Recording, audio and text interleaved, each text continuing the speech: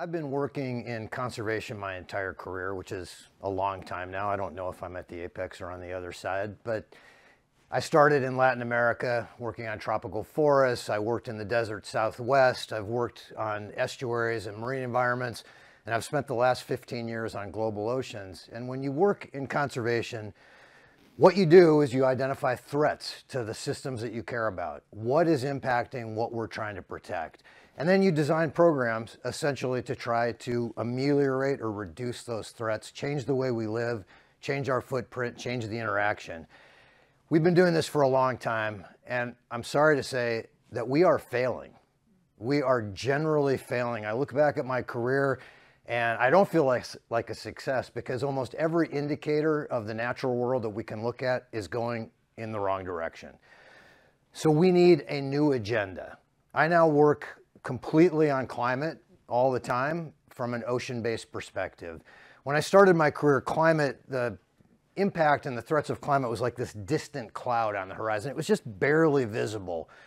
But over the march of years, that cloud has become larger and larger and larger. And now literally we are completely engulfed in it. The problem is we can't see it. This is one of the biggest problems with the climate crisis and carbon dioxide. If it was diesel soot, we would have solved this problem some time ago.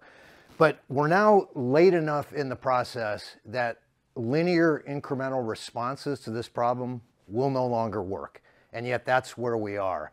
So we advocate a new agenda for ocean and climate restoration.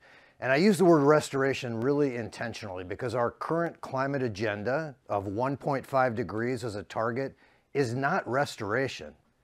That's being worse off than we are now, right? We're working every day on a goal to be worse off than we are right now. I don't think any of us sets goals like that in our life, right? It's crazy. And net zero is actually not the goal, and 1.5 is not the goal. Ultimately, we need to bring this back to safe levels of carbon in the atmosphere and safe levels of energy trapped on the planet. So we need to do four things. First, yes, we have to reduce carbon and other greenhouse gas emissions as quickly as we feasibly can. It's proving to be quite difficult, and so it is no longer sufficient. We also need to remove enormous amounts of carbon dioxide, hopefully methane, and nitrous oxide from the atmosphere. We are well past safe levels. If anybody tells you there's a carbon budget left, it's not true. Unless you think that the world around us as we see it today with temperatures hotter than 100,000 in the last 100,000 years, marine heat waves right now, enormous heat waves in Asia with all kinds of suffering. If you think that's okay, then we still have a carbon budget. If you don't, we have to go backwards, right? We have to clean up. This is a massive waste management problem, but that's not going to be enough because we're now threatening the very foundations of life on the planet, so-called tipping points. Places like the West Antarctic ice sheet called the Doomsday Glacier that could raise sea levels by 20 meters if we lose it. The Greenland ice sheet, permafrost, coral reefs, all of these fundamental building blocks of the Earth system are under a great deal of stress. And we need to be starting to invent ways to buy time. Emergency medicine, and yes, AI may well be part of that, as well as other technologies we've heard about in these talks today. We're going to have to stabilize these systems. It's like going on a ventilator if you have a very severe case of coronavirus. The ventilator does not solve your problem, but it keeps you alive long enough to let your body solve the problem.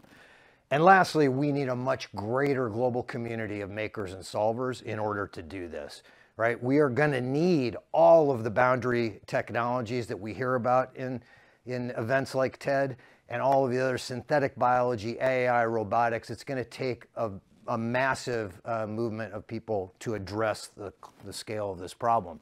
Again, I look at it from an ocean perspective, and now comes the good news, right? So that was all the bad news. There's a lot of bad news, but it's important to know how bad your illness is in order to create a course of action that's actually going to work, right? So now we know how bad it is. So first on reduce, we're drastically trying to change the entire way that we operate on this planet and move away from what is an entirely fossil fuel-based existence to one that is zero carbon. And the ocean has an enormous role to play. In fact, it can contribute about 30% of that total transition, 30 to 35% through low carbon energy, low carbon food, new bioproducts from the ocean, and there's a wealth of innovation and exploration going on there. Second is the cleanup of carbon. The ocean is the largest carbon cycle on the planet. There's already about 50 times more carbon in the bottom of the sea than there is in the atmosphere. If we can raise that number, this inert carbon pool at the bottom of the sea, by 1 or 2%, we could deal with our entire carbon problem. Now that's an easy sounding number, enormously difficult to do. The scale is grand.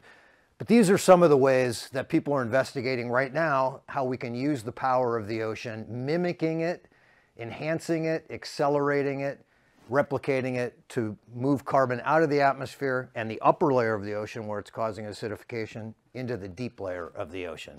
And then the last R, or the third R, excuse me, repair. We have to avert tipping points. This is a graphic from the Great Barrier Reef where people are experimenting with upwelling cold water from the deep in order to reduce periods of bleaching when the water gets too warm, the use of surface albedo modification to reflect sunlight, marine cloud brightening.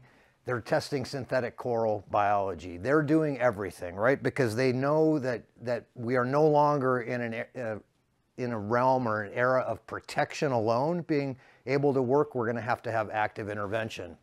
The organization I work for is looking at Arctic ice. One of the most important functions on the planet is the reflectivity and the sort of air conditioning that the Arctic provides for the entire planet. It moderates our weather system, climate system, ocean currents and circulation, and we're losing it really quickly. So we asked the question, what can we do about it? Quickly, there are different ways to modify albedo, which is what's being lost in the Arctic as we lose ice. You can use sea foams and films, potentially reflective glass tiles, there's geotextiles. This is a brand new area of exploration. We need an enormous amount of new brain power and thinking to help, and engineering to help look at these alternatives, see whether or not they work. Some of them certainly won't, some of them may. We're at the point where we have to ask and answer those questions. You can manage ice directly. You can try to build ice and rebuild it during shoulder season so that there's more ice and more reflectivity during the summer. And there's ways to deal with ice export. We're losing ice into currents. And these are all, again, boundary areas of what I would call conservation for the 21st century. And lastly, and the sort of the maybe least palatable, but we have to start thinking about it, is literally altering how much incoming radiation we're going to be able to absorb on the planet. We're way past, again, way past safe limits. And then our last R is reach. We are going to need all of the disciplines, and we really need a COVID-like response where people begin to turn away from what they're working on now with their disciplinary expertise and start working on the climate crisis.